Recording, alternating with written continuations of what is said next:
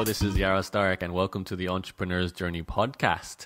On the line with me right now is Barnaby Andersun, who is a longtime friend of mine, a fellow entrepreneur who I've connected with here and there for many years for all kinds of different reasons, not just business. Barnaby is an avid meditation expert. I don't know if you can be an expert at meditation. I guess you can, but Barnaby does a lot of it, and we can perhaps touch on that at some point, as well as having had his own business and selling it and starting up a couple of interesting startups at the moment too. So we're going to talk about the entire story behind Barnaby, and hopefully we can learn a lot. So Barnaby, thank you for joining me.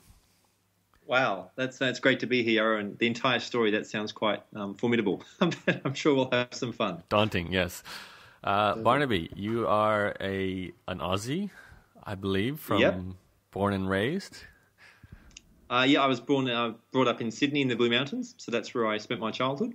And then my adolescence was down in Geelong, near Melbourne, and moved up to Brisbane in '95 when basically I moved here the month that the World Wide Web pretty much started. And that's when things started to really take off for me on a business front. How old are you then? So 95, I was 24, and I'd just moved, basically I started my family. So my daughter was on her way. So it was like a massive time of change. I'd already been working in the tech industry for about 2 years in Sydney for a very small software company doing design and technical writing. And there was no internet, or there was nothing that anybody. CompuServe was the thing that we were into back then, so it was a very different time. Your background then, did you study design and these technical subjects in a university degree or technical qualification after high school, or how did you get into it? I had no technical qualifications whatsoever, so I always came from an artistic background. So while I was young, like in 1979, I represented Australia in the Year of the Child as a young artist. So you could say that art and design were sort of part of my skills, as was actually acting and writing. So those were all things that I was very passionate about as a teenager. I guess computers always interested me, and I never did. While I was at uni, I did an arts degree, like philosophy and comparative religion and that sort of stuff.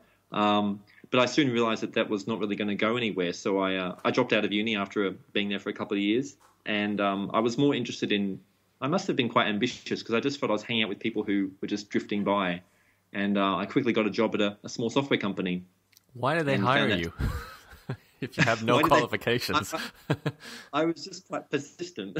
I just said, I must have impressed him somehow. I was like 21 and I just showed up, and it was bizarre because he'd been used to hiring people with full-on programming experience, and I think he was just looking for somebody who could do technical writing, and I had no experience with that either. I just told him I could do it. And so he gave me that opportunity, and I worked with he kept me on for a couple of years, so I must have done a reasonable job. Wow. So you learned on the job, basically. What was that, Yaro? You learned on the job, so like technical writing and design, which possibly would be Photoshop back then as well, or something like that. Adobe InDesign, I don't know. Yeah, well, he was actually a Mac programmer, and I mean, seriously, we were working on like those classic SEs, I think they were called, like the small all-in-one piece ones. It was very, very. This is the early '90s. It was very strange times. Okay, so that was your doorway into the world of technology, anyway, in terms of actually getting money from it. Yeah, but things really changed when we moved to Brisbane. I'd never been to Brisbane in my life. It was quite a strange thing to move here. Which is where I've been living for the last 17 odd years. But I quickly found a job in a basically like a hardware shop, like selling computers. And I'd never done sales before, and I really didn't like it. The people I was working with, they were dreadful. It was just basically I was quite terrified. But there was this magical day where I went downstairs to the news agency, and there were all these magazines, tech magazines, and one of them had on the front cover, "The World Wide Web is coming," or something like that. And I just had no idea what that meant. I was like, what? This is February of '95. And I was like, what is this? And it said internet. And this is a strange thing for you and I to even try to think of, but I didn't understand what those words meant. I've been working in the tech industry for 2 or 3 years, and I was reading this word internet, and it was appearing all over the place, and I was like, what does this even mean? And so I bought the magazine and took it upstairs to my where I was working, and I was flipping through it, trying to understand what it was talking about. And at the back was an ad that said website design by this company called Firehorse. And I thought, wow, what are they talking about? So I just gave them a call, and they said that they were giving a business presentation that night, and I should rock up. So I just went along. I just thought, well, this sounds really interesting. So I went along that evening, and sure enough, they gave a presentation. They actually were a bunch of hippies. They were very strange guys, and they were forming probably pretty much maybe even the first web design company in Australia. And they took me, and I was so entranced with what they were doing that they took me back to their place that evening. And no joke, they were a bunch of dope smoking hippies who spent most of their time living out of teepees, but they were living in this. Yeah, I'm not kidding. And they were living in this house, in this sort of strange house in Brisbane. And I was peering through all the smoke and coughing and spluttering as they were showing me Netscape 0.93b.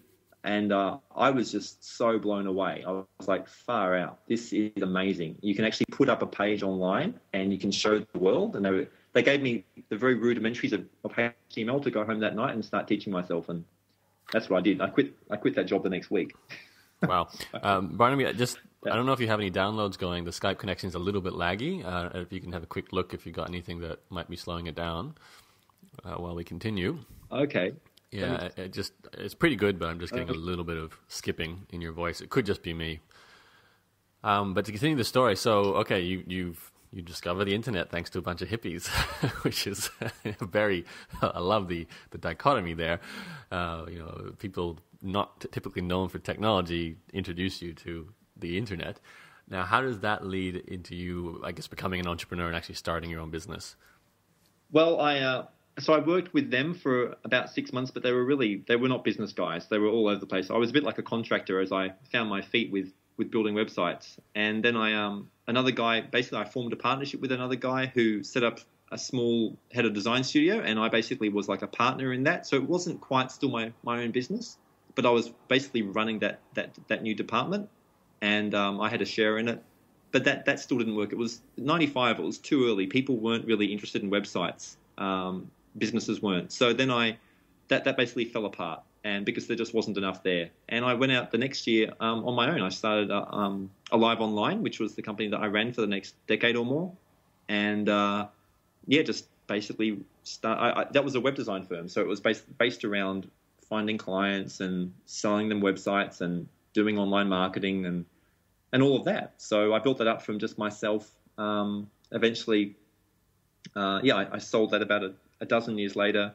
There were probably like 10 staff, and we had hundreds of clients around the world. So, all right, you're skipping a bunch of stuff I have to ask you about this business.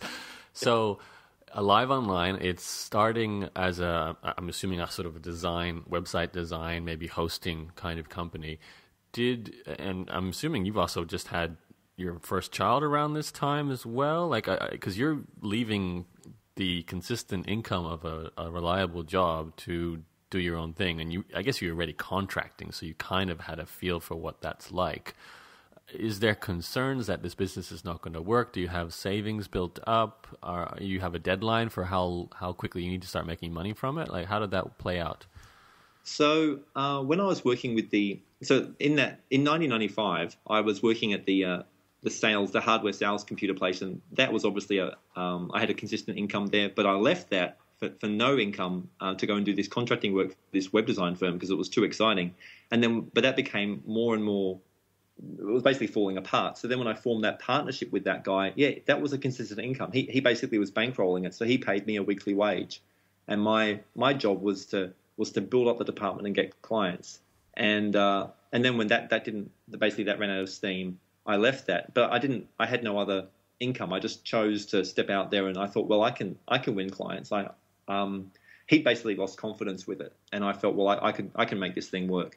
So, and yes, we had a baby, and me is her name, and she was probably that was in April of '96, so she would have been 6 months old.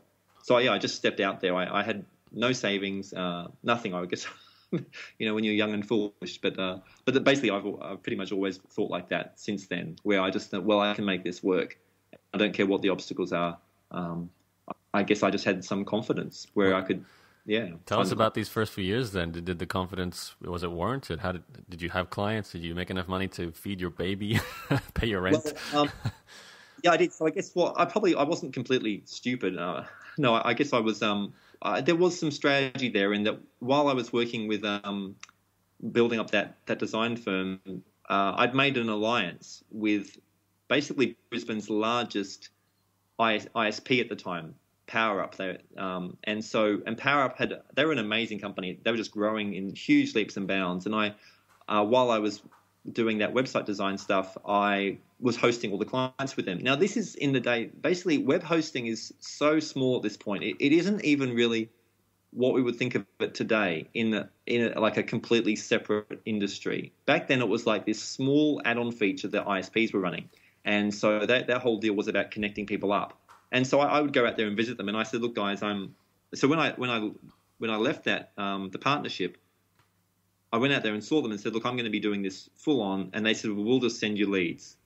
And so I said, "Great." So that's basically how things kicked off. Was I was like, "Well, I'm pretty sure that these guys are going to have leads," and so it was through my relationship with them. And it built up, and there were leads coming through, and I'd go out to networking events, I'd go to business breakfasts, and eventually I actually moved myself into their organization. Literally, like it was like I said to them, "Well, let's give me a little desk, and I'll run everything from in here."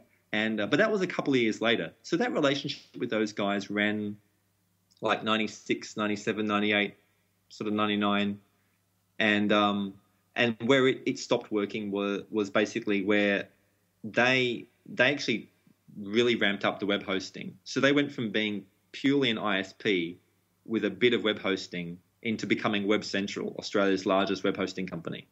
And I mean, there were just so many opportunities, Yaro. Like, I mean, when I think about things, it was like I was constantly at the birth of a massive industry, and I didn't take the opportunity. You must be frustrated. Yeah, like there were so many opportunities. Like the number of times where I could have literally made many, many millions were just extraordinary. So, like when basically, like those guys who ran PowerUp and turned it into Web Central, when they sold it for $40 million. Like I was there with them in those early meetings when we were just talking about what this thing could be and do, and I couldn't actually see it. I don't think that they could even quite see it, but they could see something. And because put it this way, if I'd really seen where things were going to go, I could have moved those meetings in different ways, and it was just very interesting that I was still not just naive, but I was really. I guess my thinking was still very limited. I mean, the power of hindsight, it's like that. Yeah, I think everyone can tell a story about, I wish I did that idea. Like I had the idea for eBay before eBay did, but I just didn't do it, that sort of thing. But you obviously had a business that did give you a living, and it continued to grow. It sounds like it was just you sitting in an office for quite a number of years, though, as the only employee or the only worker for your company. Is that right? Yeah, look, it was. I guess I was, and that was probably, that was the tough part, was that I was very focused on getting clients and doing the work. Like, as I said, I was coming from that artistic background. The how things looked were really important to me, and so I guess I was really focused on doing a good job for clients, making them a website that looked great, and just getting the next client. So it wasn't until I probably started going to more seminars, like in 99, 2000, when I started getting exposed to a lot of other business concepts, like about leverage and scalability, and I started to look at things from quite a different angle, and so that sort of opened up my eyes to, wow, do I really want to, keep on doing this just me? And I still hadn't figured out how I could make changes in that area. Which is a very common question, and this is something that would be great for you to answer now, Barnaby. A lot of people are good consultants or people who are making money doing some sort of creative job, whether it's building a website, doing desktop publishing, writing email marketing campaigns for people. They're acting as contractors, freelance writing even.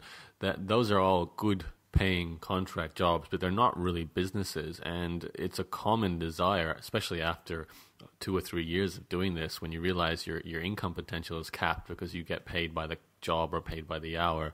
So you don't have the leverage and the scalability there as a solo entrepreneur in this case.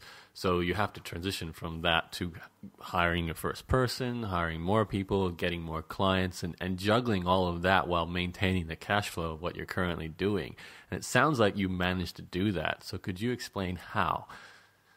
Okay, well, it was quite a process. I mean, this whole thing went on over many years. So, to really go into, there's some tricky parts here.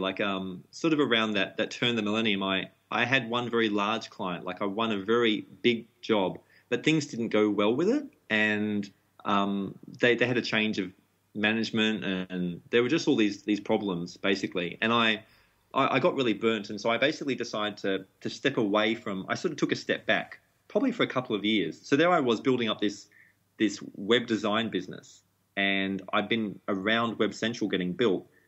And then I was like, well, this is actually pretty painful. Some of these web clients can be really, it can go south, not even for any fault of my own. And so I stepped back and just did some pure consulting for a couple of years, as in took a contract. And do you want to know some of these really crazy stories, Yaro? You can't say that without giving us at least one, Barnaby.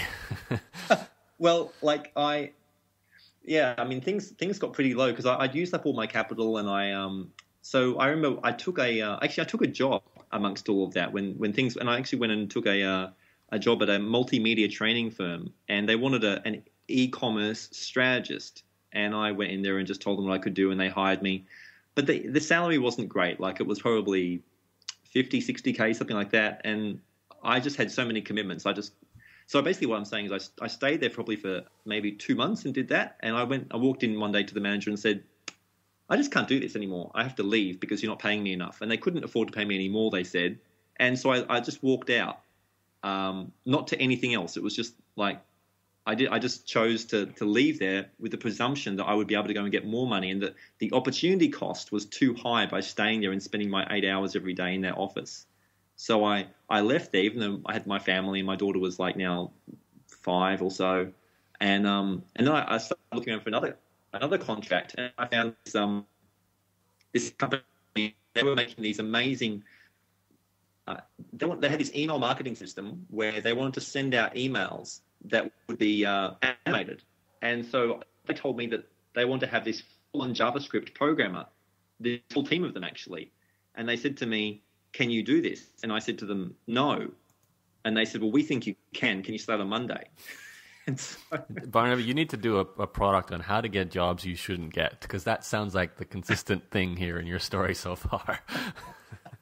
But it was just amazing to be in the interview and to tell them I couldn't do it, and they said that they thought I could.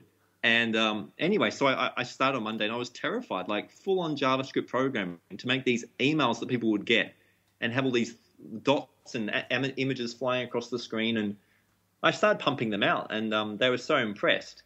I was blown away that I could do it. And so then they needed more people. And then I hit upon this idea while I was in there. I thought, well, hang on, they're having trouble finding people. Why don't I see if I can find people? And so then I started putting ads in the paper, and so in my lunch breaks, I'd go up there and I'd interview somebody and ask them. I'd say to them, so do you want this job? And they'd say yes. And I'd say, how much money do you want per hour? And they'd say $30. I'd say, well, give me your phone number and I'll get back to you. I'll walk back into my office. I'd go to my manager and say, hey, you want another programmer? Yeah. How much do you want to pay them? $50 an hour.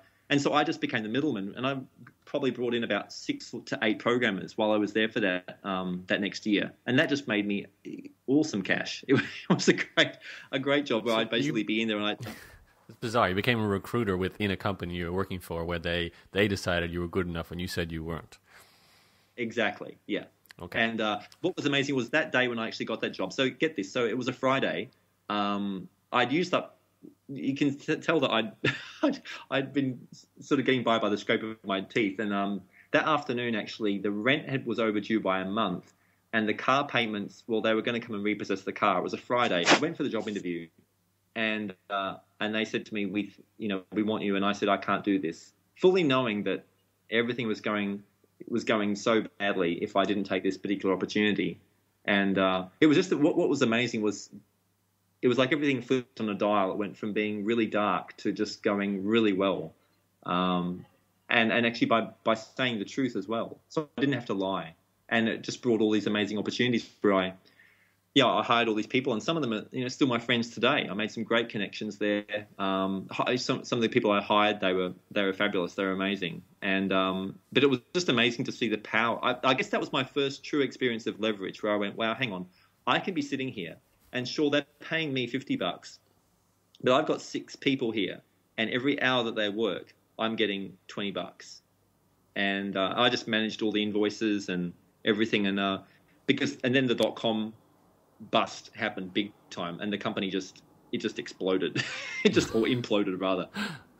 And I remember that day we were there when everybody was just running around, and I was one of them, and we were saying, come on, what code can we grab? What can we take from this thing, this carcass that is falling apart? Wow. We were sort of looking at the servers, and the guys were coming in to try to pull it apart. I mean, seriously, it was like the end of 2000, and things were it was really falling apart. So that was an interesting experience. Okay, you still haven't answered the question, though. How did you transition? Because obviously you went down before you went back up then, judging by this story. Well, I've gone down and up quite a few times, Yaro.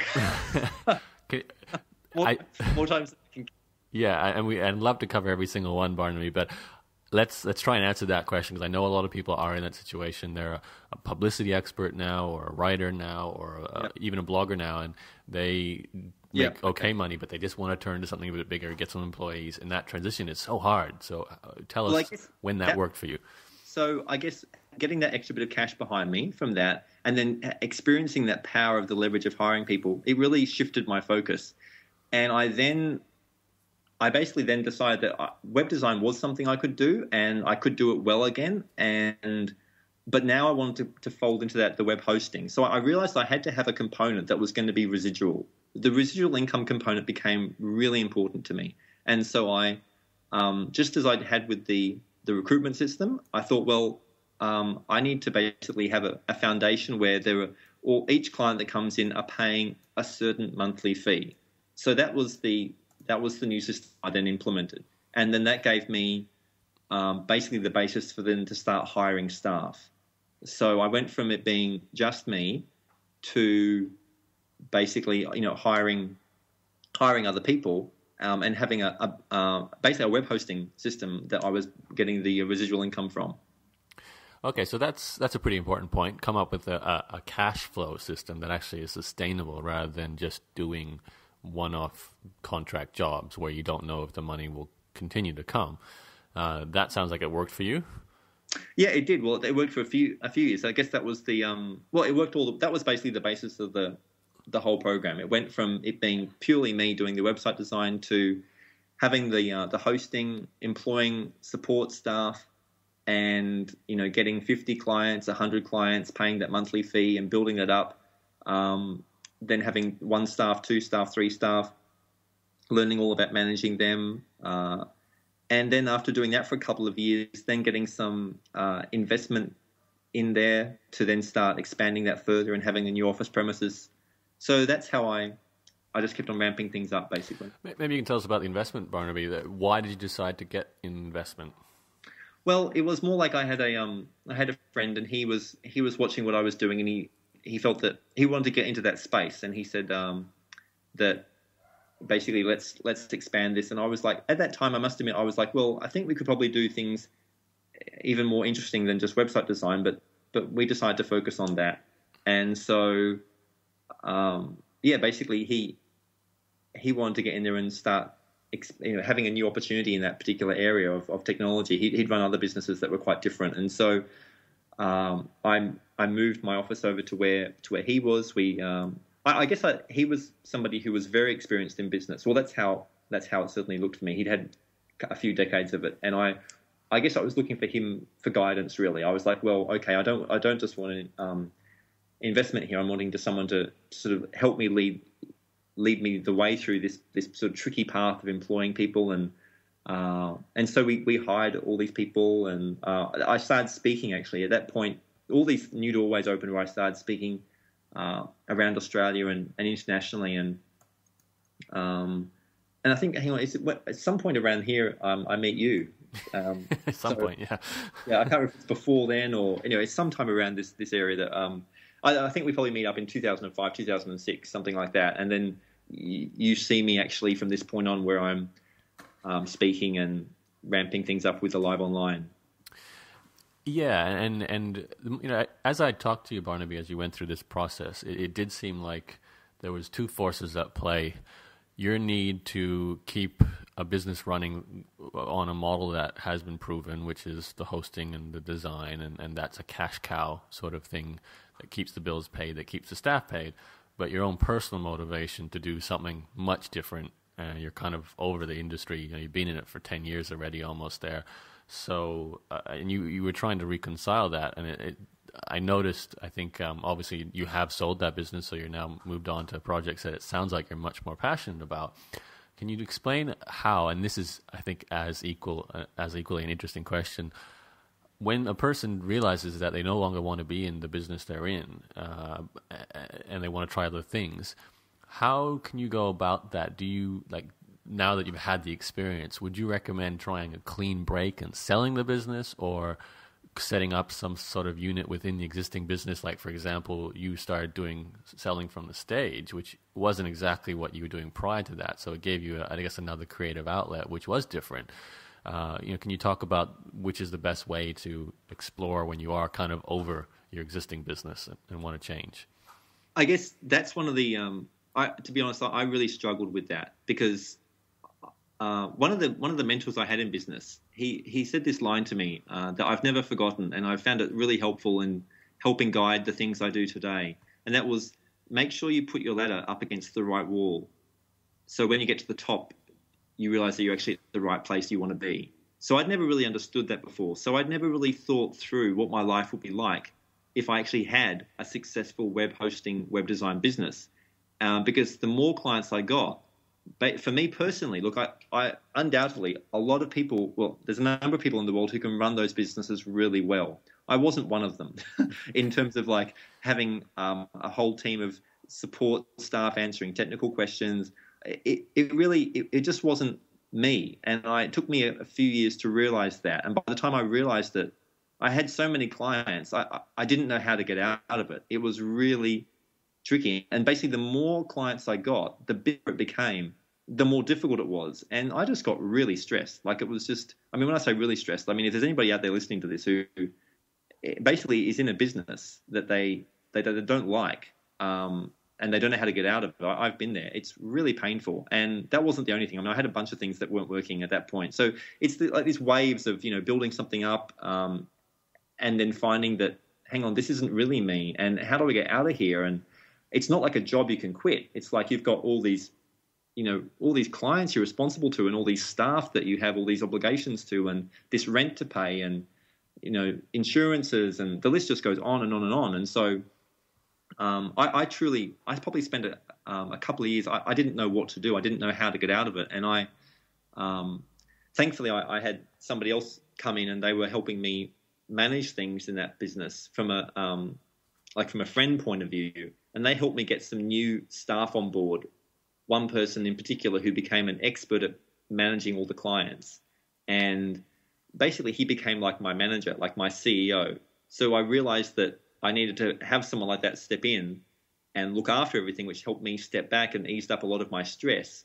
And I just had no opportunity really to think creatively in that space. So you could probably tell that the things that really drive me are creative thinking, design, new ideas. And here I was just managing all these people's technical issues, basically. Everything from, servers that go down, email that goes down, websites, all these things, as well as there were creative elements too, but it was very stressful.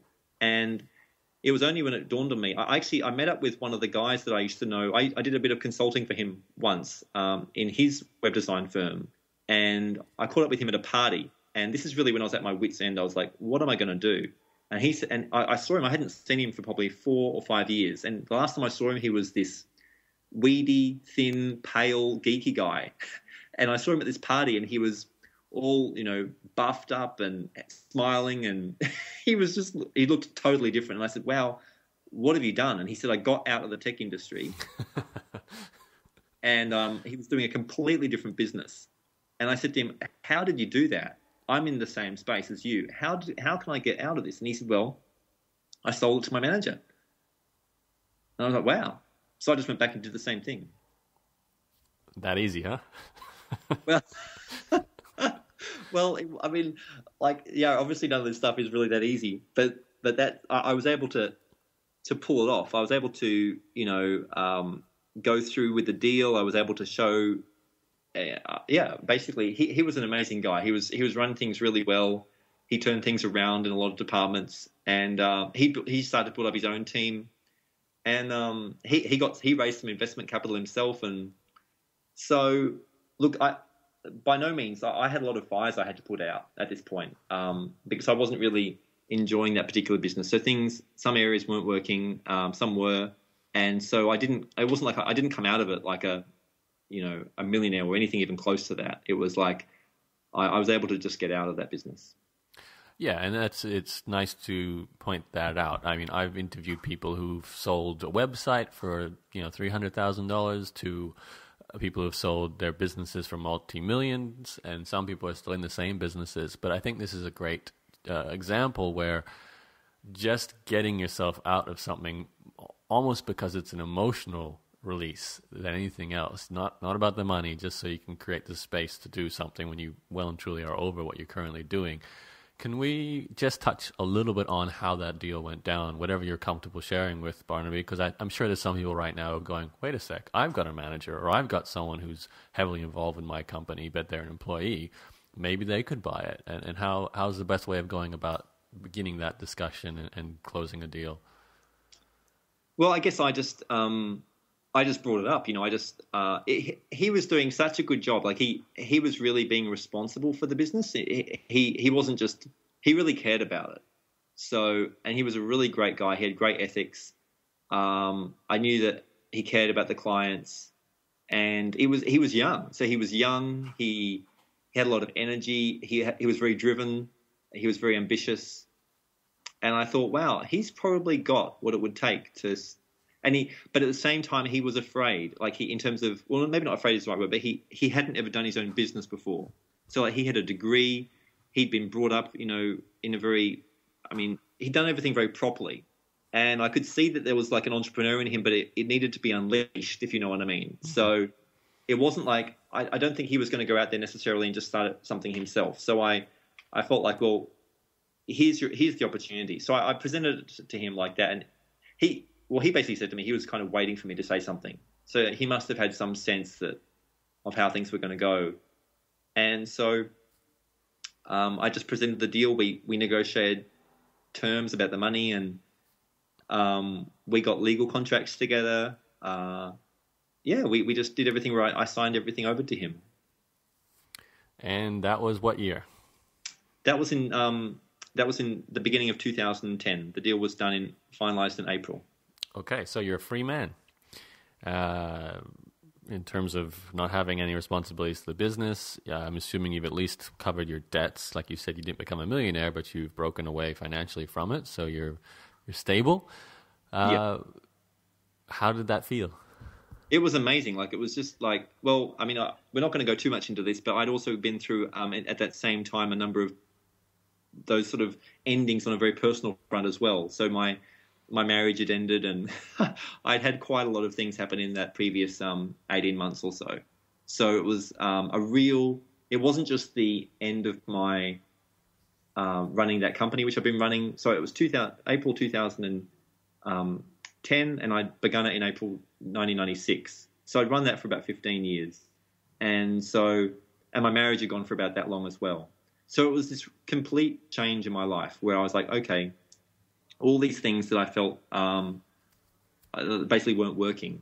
I was now basically that was just me there, and I was able to look at things with a fresh eye. And I felt, I guess I was probably quite stunned, and I realized I just needed some time out where I'd just been going at things so hard for so many years. And I wanted to have the space to think up new ideas, but I also recognized that I probably just didn't have it I didn't have the the fuel inside me to do that, and it was probably important that I just take some time out. So that's what I did for the rest of the year. What did you do? This is when the meditation comes into it? Yeah, I did probably more of that. All through all those years, I'd always probably gone to India for about at least 1 or 2 months every year. So because of my drive to take time out to go meditate, that was also one of the elements for running these businesses, because the kind of lifestyle I wanted to lead wasn't one that I could fit into somebody else's 9-to-5 job. So I had to be somebody who was doing my things my way. And so when I took that year off, I spent more time with my daughter. She was now a teenager, and I was raising her, and I took up hip hop dancing, and just I joined a theatre company and did some improv theatre. Just sat around reading. I did a few clients, like I was doing a little bit of consulting and little things here and there. But you could probably say I'd been burnt out, and I just thought, well, I just need to recuperate before I take on anything else. Mm-hmm. Okay, so bring us up to date then. That's only 2 years ago as we record this. So what have you been doing since then? Well, I became very fascinated after all of that with crowdsourcing. I guess I was always interested in the power of the crowd, and not just social networks, but what people could do collectively together. And so I came up with an idea, which I worked on all through 2011, of a crowdfunding website, but in the green space. So I guess what I resolved within myself, in that time off, I came up with like a list of criteria of like what would be my rules for doing business from this point on. And so they had to be things like, it had to be fun, it had to be something that would make a difference to society, it had to be something that would have leverage, had to be something that would be endlessly scalable.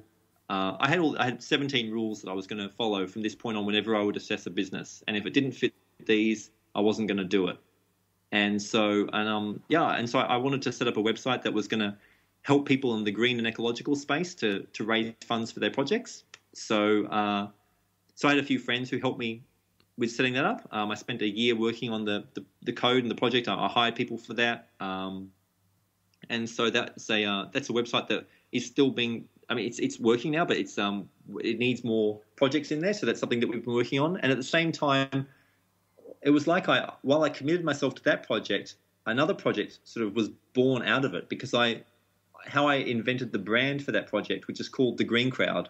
So the Green Crowd is basically the world's only crowdfunding eco-green website. But how I invented the brand for it was, again, I wanted to go to the crowd. Like I thought, well, I want to actually get the community involved in actually naming this and branding it. And I was looking around and nobody else was doing that style of branding. People, go and see a branding consultant and you pay them $30,000 and they pull a name out of the air and say, that's what you should call it. And so, they have their own little internal focus groups and they've got a lot of creativity there. But I basically invented this system of going to specific target markets and running in-depth surveys across hundreds of people or more and creating a name. And so I did that with the Green Crowd. And then I was working with other consultants in the trademark space, and they were saying what I was doing was really interesting, and they had other clients who wanted to do that. And I was like, wow, maybe I could actually get some clients through this method and help fund the other projects I'm doing. And so then that became what basically is called Brand Aloud. And so Brand Aloud is my new branding venture, which uses branding through a crowdsourcing method. And so then I've had clients through that. And so that's basically what I've been doing for this last 18 months. Just to clarify, that's not just simply here's a logo and having the crowd choose which one they think is best. How exactly does it work? No, it's what happens is that we through all my background of keyword research, SEO, I'm very much into looking at, well, where are the numbers? Where are people looking? What are they typing in? Where's the trends? And so working with a client or whatever the project is, coming up with all the words that they think people are using, coming up with whatever names they've got. We then brainstorm those, and there's usually quite a list. And then I go away and further brainstorm that and go through all these databases I've got access to. And this is a typical model and this is what I did with the Green Crowd. So I came up with about 5,000 names for it. And then I whittled it down to about 500 and had people voting on that. And so from that, we take it down to 100, the top 100 names that people are voting on. And then from there, we just keep whittling it down through about 7 different levels. And so you get like a top 50, a top 20, a top 10, down to a top 2, and then a top winning name. At the same time, we're making sure that the trademarks are available, or, that there's at least a good chance that they can get registered, the .com's available. We do all these checks. And then there's this winning name. And then we do the same process with logos. And so the actual people that we're wanting to target are the ones who actually come up with the name and the whole design, which means that it's got a much better chance of actually connecting with the audience when it's launched. And so for a number of the projects I've been running, including Brand Aloud and the Green Crowd and one of the smaller one I'm about to launch, I've used that process. And some of the clients I've been working with, they've just been thrilled because we've come up with names that they would just never have thought of. But they had their own ideas. But it was funny, very often the ideas that they have, the target market doesn't actually like. And it's quite something for the owner to grapple with that, because here I am saying to them, well, they're actually paying. They're paying for me to tell them often that their name is no good, and that actually this name over here is the one that actually the people that want to sell to actually like more than that one. So to clarify this, it's like you do a massive keyword generation, as you would almost do for search engine optimization, to generate just hundreds and thousands of possible names and start whittling them down. And then once you get to a small enough selection, you get actual human beings to say which one they like the best. Now, you said it's the target market that you can go to. Does that limit what sort of industries you can service? Like, how do you find enough people to survey regarding whatever industry a person might be coming to you, asking for research data? Well, basically, yeah, I can research almost anything now. We've got a list of over 2 million people across nearly every demographic. So, and how we're able to do this is we literally pay them. So we basically pay people to do the surveys and to do the interviews, which means I can turn things out very quickly. So it's not just so if you wanted to actually, let's say you had a brand and you felt intuitively that it was going to be, it was aimed at women, and it was aimed at women like in their 30s and 40s, then basically I can go after that demographic. Let's say one of the clients we've had recently, they were wanting to go after the tradies. It was a construction industry. So we went after just people working in the construction industry. And so it was a specific building product. And so it had your opinion actually, and my opinion, meant nothing for that product. It was these guys who work in that field every day. And so we worked with them, and they picked the name. Okay, well, that's sounds very appealing. I know when I hear that story, it sounds like a great way to choose a brand, more than just a logo, everything, what your company is going to be called, what it's going to look like, plus the fact that you can trademark it and get the .com. So it's like a nice, I guess, starting your business, something you should do just part of the process, and takes away a lot of the guesswork because you're letting your target market decide what works. So great idea, Barnaby. How can we find out more about that? Well, that one, if you go to brandaloud.com or .com.au. Spell that one. Brand Aloud, that's ALOUD, brandaloud.com. And that's I've been running that for probably almost a year now. And it's really exciting because I love the creativity in that, and I also like the validity of it. Like, I like to do things where there's actually some basis. It's not just because anybody can call something whatever they like, but what's the chance of that really working? I'm really interested in looking at things from a scientific point of view, and I guess for many years in the whole time I've been running all these businesses, I've been coming across the top branding experts in the city, and the tens of thousands that they charge. And I know how they do it. They sit around and they think up names, and they pick one that they like. And then they say to the client, here's the name. But really, what evidence do they have to back that up? So that always bothered me a little bit. And I've put together a system which can actually put some scientific data. Even if these large branding companies, let's say they are doing a lot of focus groups and a lot of market research, $30,000 is out of reach for most small businesses, and you can get a similar kind of research done by using the wonderful scale of the internet to send out surveys and collect that data for much less money. So it is a nice option for those who don't have the I guess it's in between you're not going to spend 30 grand like Coke or whatever. Well, they probably spend more than that, but Yeah. whatever it is, and you're not guessing by, for example, going to 99 Designs and just putting up a brief and just choosing the one you like best. Yeah. It's in between that, so you're spending a little bit more than 99 Designs, but you're getting some research behind the decision to what logo you use. So.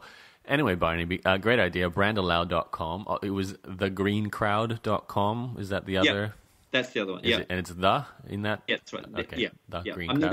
negotiating with somebody to get the other one at the moment. Okay, well, those are great. 2 URLs you can check out your work. Now, it's a good time, I think, to wrap up the interview. First of all, thank you for sharing, I guess, some of the personal stuff with the story of selling your business and starting it, and the roller coaster ride you've certainly had going up and down with the different projects, and seeing people around you in different businesses as the internet grew up too. It must have been terribly difficult as an entrepreneur wanting to not jump ship every 2 seconds with all the stuff going on around you. Can we end the interview, Barnaby, perhaps just thinking about a person who was in your situation, maybe has had a successful company, but really they want to jump on something different right now. I know you've given some advice in that regard, sell to your manager, for example, but I think people really are afraid of doing this, and they're also extremely stressed. And it's hard to make decisions when you are stressed, and you're walking into your coffee shop every day and making sure your staff are getting paid and your customers are getting their coffees and all these things. When really what you want to do is come up with some designer fashion and sell it online, and you just don't have time to do it. You have to run your coffee shop or something like that, or even you're in some kind of online business and you want to move to a different online business. Whatever the case may be, you sound like a person who is really good at transitions and dealing with the ambiguity behind leaving something and starting something else. And even now with your current projects, they're just in startup mode, as I understand it. So you're facing a lot of ambiguity there. So you're good at this. You're good at facing the fear and doing it anyway. Can you give people, how do you do that? Like how do you become like Barnaby and become that fearless? Well, I don't know if this is really going to help anybody, because I know, as you said, I've been there, and I know how hard and terrifying it can be. And people are stuck in so many different areas of their lives. People can be stuck in a relationship, or they can be stuck in a job, or they can be stuck in a business. They can be stuck in any number of things. And usually it's about the fear of they want something new. They want to go and do something new, but they're afraid of failing. They're afraid of, if they give up what they've got, that they'll fail. And that keeps them where they are. But every day that they stay where they are, they're sort of dying inside. And they keep looking at other people, and they keep fantasizing about, well, what that person's got over there, I don't have that. Why can't I have the life that I would love? They've got all these ideas, and that can consume them for years. And, well, we've only got so many years to live, basically. And when I really realized all of this, in a way, all I can say is that you kind of just have to let things fall if they have to. Sometimes there's no other option than to let it all collapse, to get out. One of my friends, he said to me, Barnaby, there's no neat way for you to do this. And I guess that really started to affect me. I was like, wow, okay, I keep looking for the easy solution. I keep looking for the neat solution here, and there isn't one. And so the more I've realized that, the more I've been less afraid to step up and take action in these areas where, very often, a lot of the time, there is no smooth, easy way to do something. But if I don't take some action, I'm going to be stuck and staying where I have been for years. And that's just become more and more untenable to me. It's like, wow, I'm alive. I've got this life. And it's precious.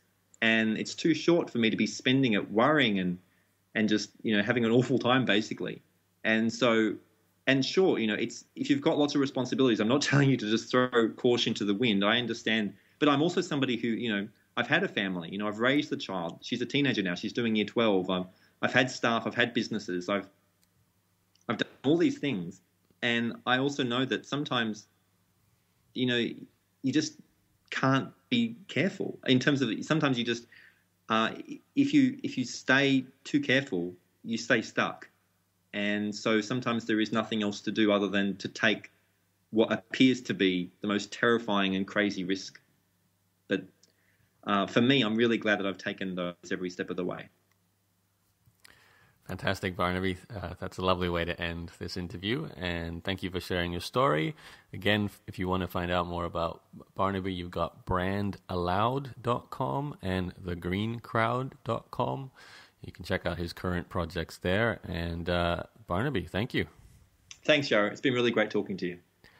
And if you're interested in getting more interviews like with Barnaby, there's plenty more in the Entrepreneur's Journey podcast archives. Lots of entrepreneurs there sharing their stories of how they've left their jobs, made an online income, started companies, sold them for millions. Great stories, very inspiring, just like Barnaby. So head to my blog, entrepreneurs-journey.com, or you can Google my name, which is Yaro, Y-A-R-O. And I look forward to talking to you again on a future podcast. Thanks for listening. Bye-bye.